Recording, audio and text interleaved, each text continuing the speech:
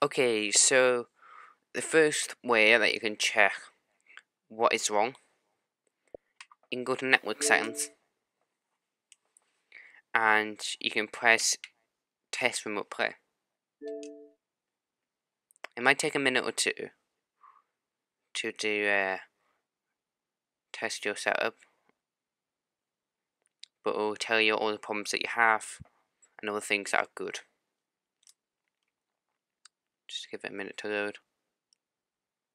Okay, so some of them you may have a yellow caution, which means it's okay, but it could be improved. If you've got a red X, that means it's not working and you need to fix it.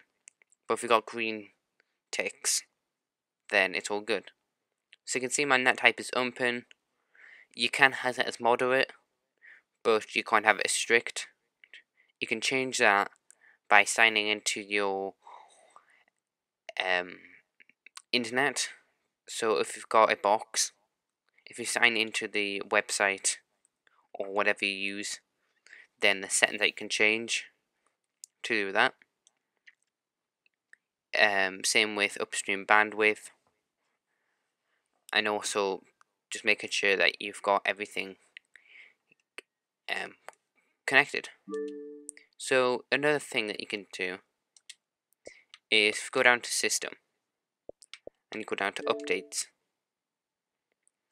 and it will say no console updates available, and you can also change this by updating a console if it does say there's an update. Sometimes it will automatically update when you load on. Those are generally major updates, but these are just smaller ones. Another one that you can go is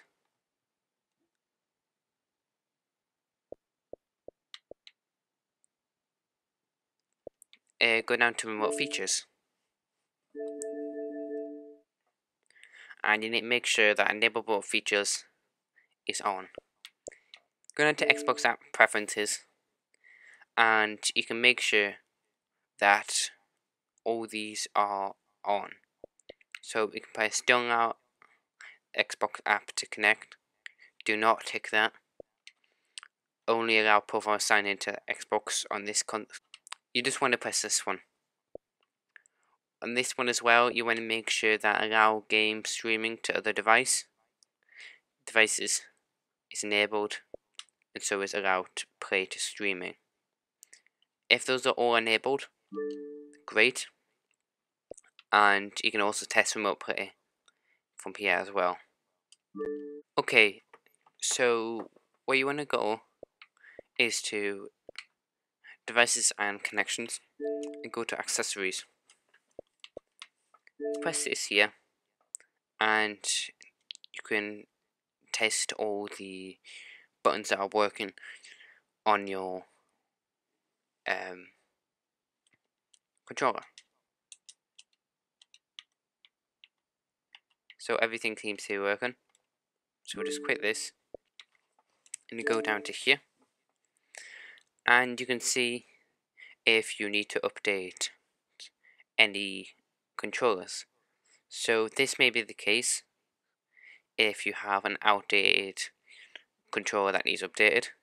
You can just press update now, and you can just press update now again.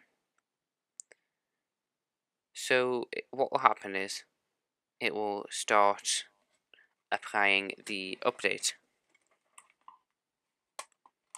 This may take a long time, or sometimes it will go really quickly. This is important as there may be a problem with the controller that may not be able to help with remote play.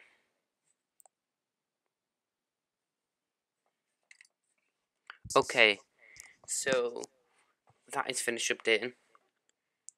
Just give it a second. And while it was updating, your Xbox controller should have been flashing. It stopped flashing now. I'm just going to press next. once it's finished, you can just double check that there's no updates, which it isn't.